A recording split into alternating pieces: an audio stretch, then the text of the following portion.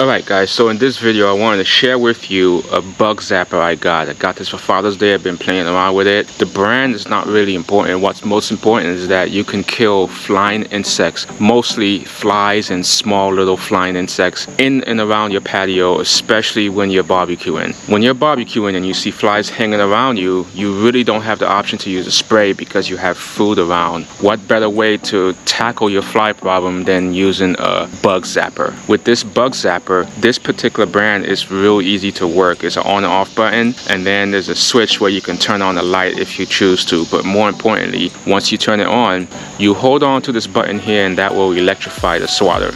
Unlike other fly swatters where you have to wait for the fly to actually land before you hit it, this one you can actually hit the flies in midair. So there's no need to wait for the flies to land. You can hit them in midair if you got good aim. With the wide surface area, you shouldn't have too much of a problem missing and hitting the target. I tested this out on other bugs, mostly leaf hoppers. Leaf hoppers are these little white tiny bugs that like to jump from leaf blade to leaf blade, and they mostly like to hang out on your turf where the shade and sun meets. All I do is go around and start swinging at least 1 to 2 inches above the grass.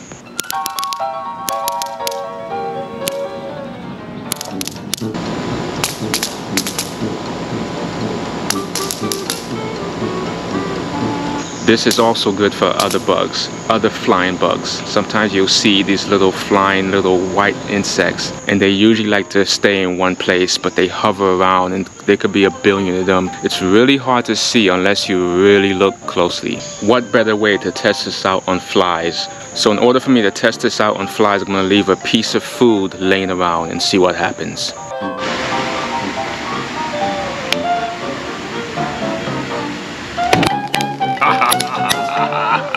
Gotcha!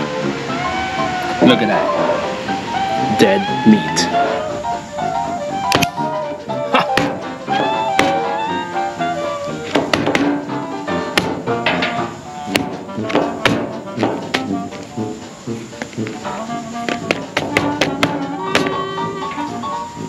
I think I clipped its wings. It can't even fly anymore.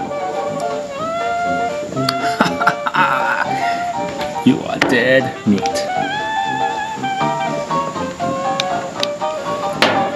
A fly that can't fly. Oh my God.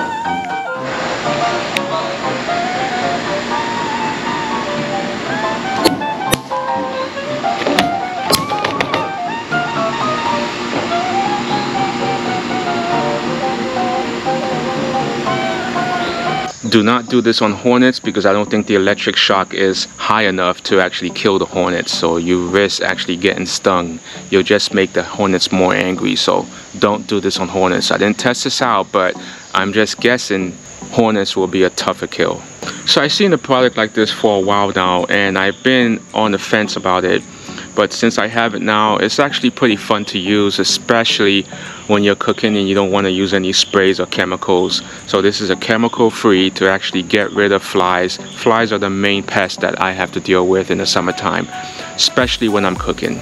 So I made multiple videos on how to treat bugs in your yard. For more information on this topic, you can tune to these videos right here.